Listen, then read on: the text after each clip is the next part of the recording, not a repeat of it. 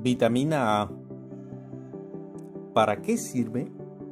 ¿Qué pasa si no consumo suficiente vitamina A? ¿Qué es la vitamina A? ¿En qué alimentos la puedo encontrar?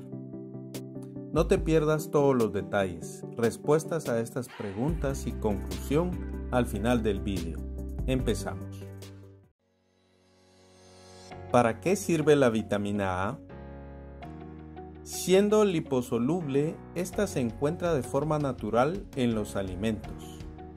Esta favorece a nuestro sistema inmunitario, a nuestra reproducción y a la visión. Ayuda al funcionamiento del corazón, los pulmones, los riñones y otros órganos del cuerpo. ¿Qué pasa si no consumo suficiente vitamina A? Puede causar problemas oculares, como la enfermedad denominada xeroftalmia, que provoca problemas para ver con poca luz y suele afectar más a mujeres embarazadas y niños. Entonces, ¿qué es la vitamina A?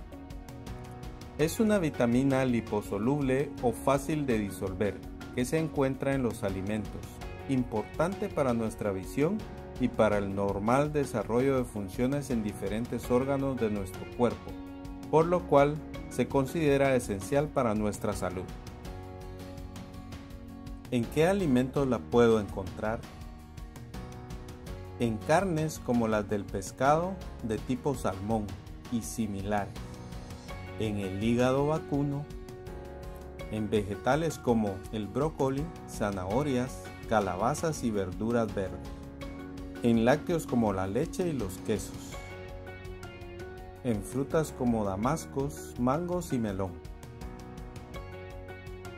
En conclusión, estos son los principales detalles de la vitamina A, por los cuales debemos de considerar consumir alimentos que la contengan, para evitar tener problemas de salud, considerando que en cada persona influyen aspectos diferentes como la edad, estilo de vida, sexo y condición física. Al incluirla en nuestra dieta, puede ser afectada por los anteriores aspectos. Ahora veamos los detalles en la tabla de consumo recomendados de la vitamina A. Recuerda que si necesitas más información, puedes ver los enlaces abajo en la descripción. Y si el vídeo te gustó, no te olvides de suscribir para estar informado cada semana. Gracias por compartirlo y dar me gusta.